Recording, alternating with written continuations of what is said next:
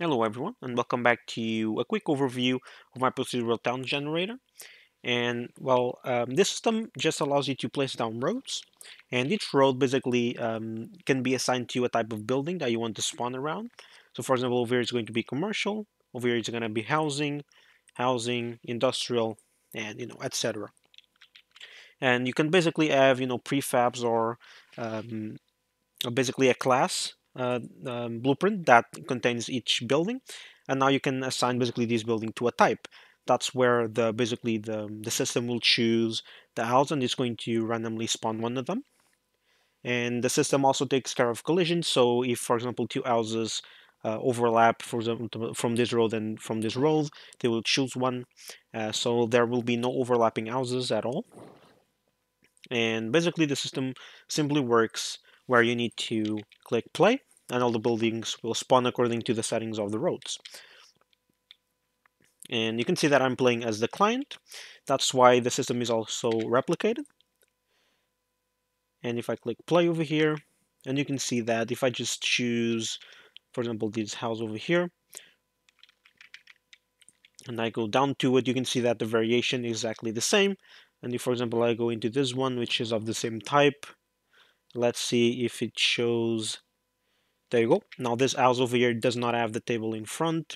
And if I go there with this other client, you're going to see that it also chose to uh, not spawn that table over there. There you go.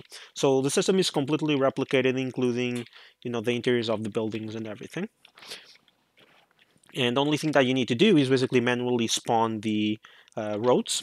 So you can just, obviously these are just prefabs and examples, but obviously you can add your own assets because the assets itself don't matter.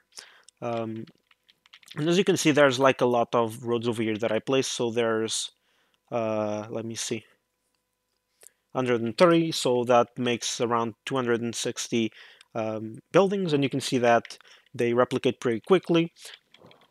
And you can see that they're kind of popping up in the distance. That is because of the replication length, which you can change, or replication distance, sorry, which you can change inside the master building, and you can change this value over here. So if I multiply this by 2, just for now, you can see that if you click play, they will replicate much further away now. And obviously, this is just, having that value kind of not too high will help in the performance, but you can see that the settings are set up for very low replication frequency, so they're going to be very cheap to basically communicate between all clients. And yeah, that's it. And I think I'm going to do a couple more videos showing more in depth how to set up new buildings and new building types, and generally showing you, all the intricacies, how, for example, how the randomization of the props work, for example, for each building and stuff like that. But I just wanted to do this video to show overall how the system works. So hopefully you guys enjoyed that. If you guys have any questions, you can leave them in the comments or even suggestions for further updates. So yeah, thank you guys so much for watching, and I'll see you next time. Bye bye.